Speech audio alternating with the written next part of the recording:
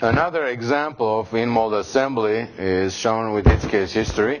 This is a pair of glasses, safety glasses, made by UVEX. They are called full safe, and they were made using the in-mold assembly approach. So let me show you a picture of the glasses. This is a computer rendering, and next I would like to share with you how they actually were made.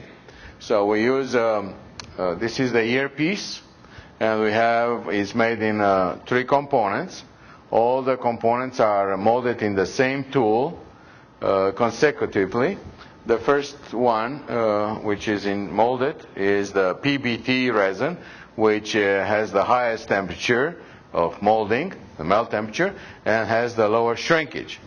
Then the tool opens, rotates, but you don't eject anything from the tool. The tool closes again, so the cavity is changing, allowing to inject the second component through gate 2 as shown, which is a POM or an acetal. And then the tool opens again, rotates again, and the last component is molded in the same tool in a different cavity, which is called the TPE material. And this TPE material has the highest shrinkage and the lowest molding temperature.